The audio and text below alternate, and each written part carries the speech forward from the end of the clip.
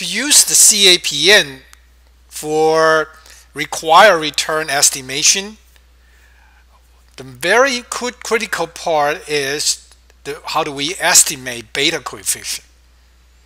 The beta estimation basically follow using the statistical approach based on the regression model.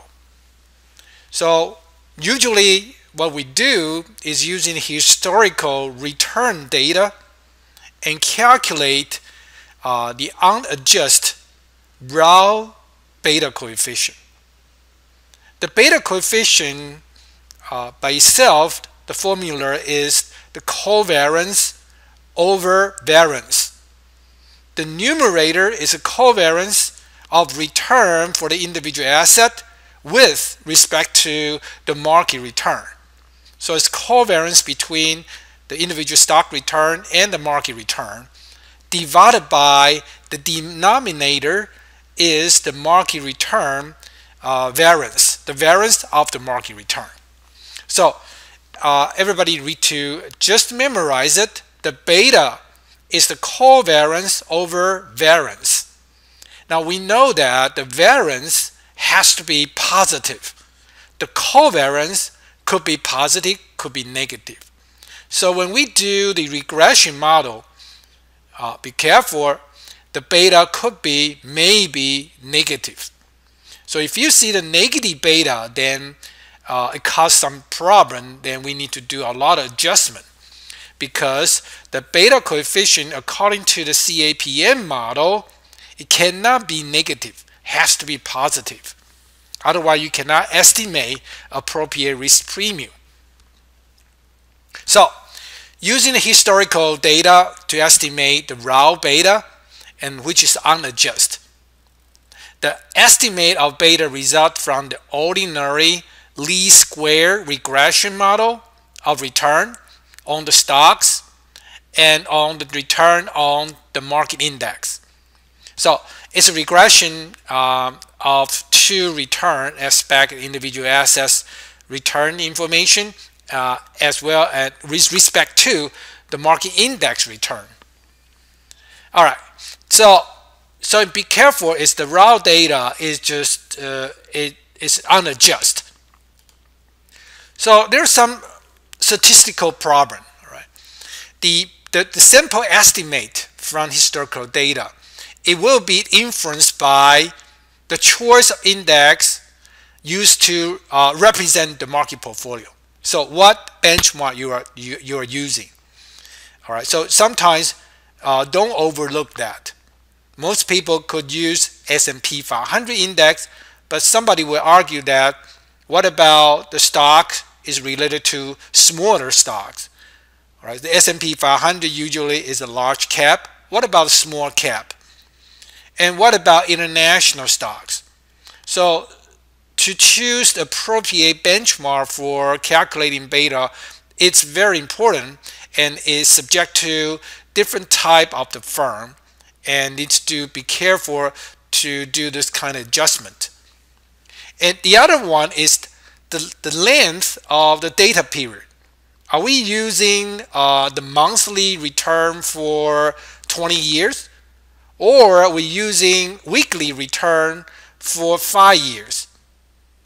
And it really depends, all right, because if anytime, I can guarantee you, if you're using different length of periods and using different holding period return, say for example weekly versus monthly or daily versus weekly, you get different beta. All right, the beta will change. So what is the most appropriate time period that we can estimate more robust beta? That is a question, all right, and let's do a lot of research and a lot of argument and adjustment. Another major problem there for beta coefficient is that because it's a simple estimate, empirically we have found that the simple estimate beta value, actually if you look at that over the time, All right. If you look at the over the time, if you look the monthly return crowds, say 10 years, and every say 5 years, and you estimate a beta and then rolling over, and you see the beta estimate has this called the mean reverting process. It's going to really gradually converge to the mean value of 1.0. So there's a tendency that the beta coefficient, regardless is the large firm or smaller firm, but if you look at a long period of time, the beta over the time is converged to the mean value of 1.0. So that means that we need to do some kind of adjustment for this kind of mean reverting process or the convergence process of the beta coefficient. Therefore, in practice, we usually suggest that we need to adjust the beta coefficient by using this weighted average. 2/3 of the weight we use for our unadjusted estimation from the regression model, and plus 1/3 of 1.0. So 1/3 times 1.0. So this is the weight sum value. 2/3 of the unadjusted beta and 1/3 of 1. Then we can get this adjusted beta. This has been used widely in the financial industry to estimate the beta coefficient, especially for the public company. Next, we're going to ask the question is that, yeah, we know how to estimate the beta coefficient for the public company. What about for the non-public firm? How do we estimate that? Okay, so to do that one, we need to understand, first of all, we take advantage of this leverage impact of the beta, as well as we're going to use the benchmark approach. So for example, all right, I have example here. Suppose that we're going to use a benchmark. Its benchmark usually is the public company. Had a beta coefficient of 1.2. So we suppose we estimate and then we adjust. So the adjusted beta is 1.2. And then our goal here is that to use this benchmark to estimate one company, all right, which had 90% correlation with that benchmark firm. All right, in terms of systematic risk, because we know that we're going to use CAPM model. CAPM model only focus on systematic risk. So that's suppose we have a company had a 90% correlation in terms of systematic risk with the benchmark firm. It's not an index, it's a benchmark company. Okay. The benchmark company had adjusted beta of 1.2. How do we estimate that the non-public firm, if they have 0.9 or 90% correlation to the beta? Can we just use 90% of the 1.2? The answer is no. You can't do that. Why?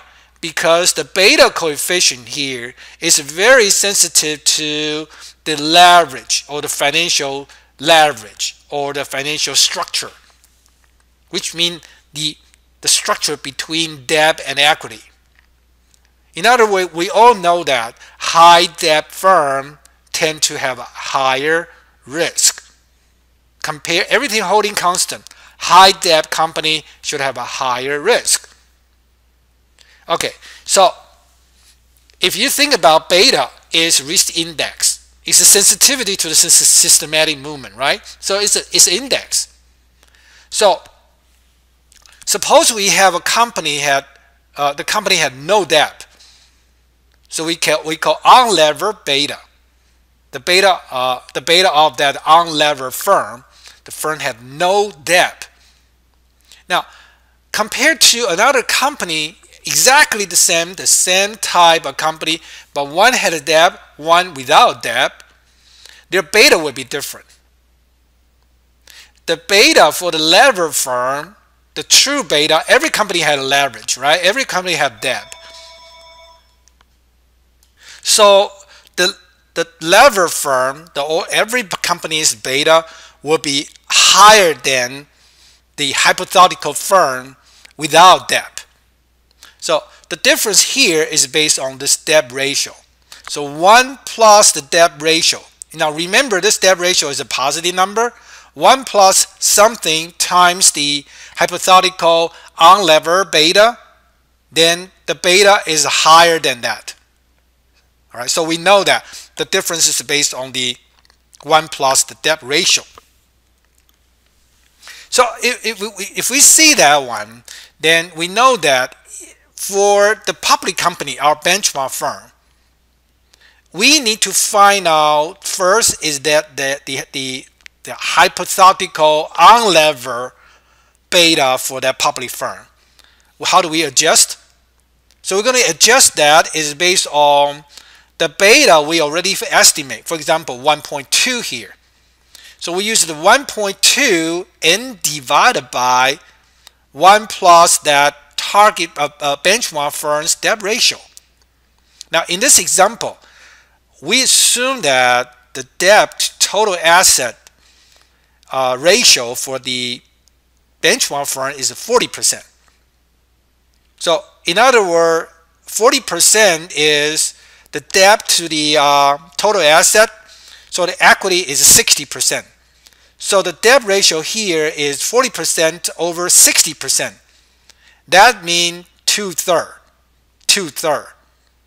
So we're able to estimate or calculate the unlevered beta of public firm, our benchmark firm, simply using the 1.2, the public company beta we estimate, divided by 1 plus 2/3.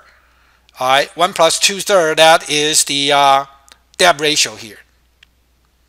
All right, so once we have that, so we got the therefore we're able to calculate the unlevered beta of the public company.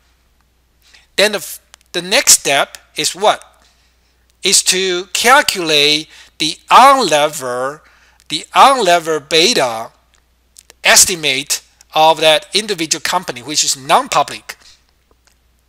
So the non-public relationship to the public benchmark is based on their correlation, and this correlation is a systematic correlation. In the example here show that the systematic risk between the public company and non-public company had a correlation of 0.9. Therefore, the non-public company's hypothetical unlevered beta is a 0.9 times the beta we just calculate, the unlevered beta of the public for the public firm. So it's a 0.9 times that 1.2 divided by 1 plus 2/3. Then finally, then we adjust back. All right, step 5 is that we need to understand, well, the same structures occur in both firms, the non-public and public. So the unlevered and the levered beta had the same relationship based on the debt ratio. Now, suppose the non-public firm debt ratio is 50%. So there's a 50% debt and the 50% equity. So the debt ratio here, debt to total, sorry, this one I need to change that. The debt to total equity, debt to equity ratio, in here my example is 1:2, 1:2. That is not correct. Well, I make a correction here.